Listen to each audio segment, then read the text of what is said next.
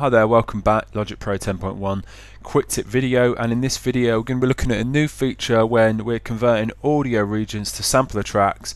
We can now automatically create one-shot zones when we're creating these sampler tracks. So if we select an audio region here, and this is going to be more useful for say individual hits or drum loops and creating one-shot zones from these. So if I load up this drum loop in here, and a feature of Logic there's been a feature of Logic for quite a while now. We can right click on an audio region and convert to new sampler track, and previously you just had these options. You didn't have this create one shot zones option here.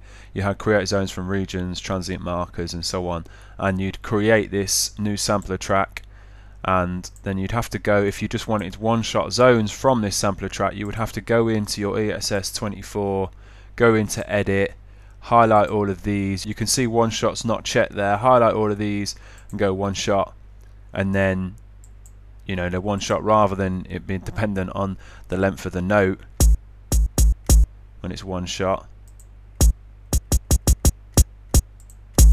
it's just always one shot. It's always going to play the length of that sample, which is great for when you're slicing up drum hits or individual stabs or vocal stabs or something like that.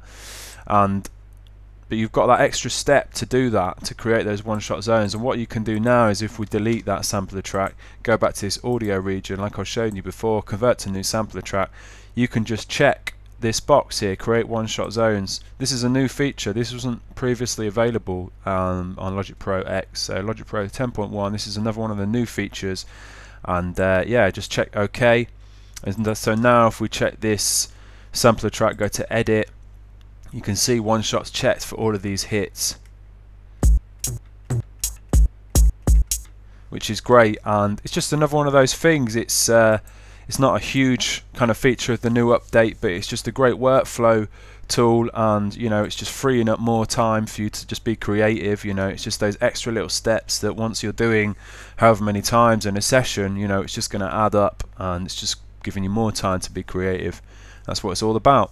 Okay, so thanks for watching this tutorial. I hope you found it useful. Any questions, please get in touch, and we'll see you again soon. Cheers.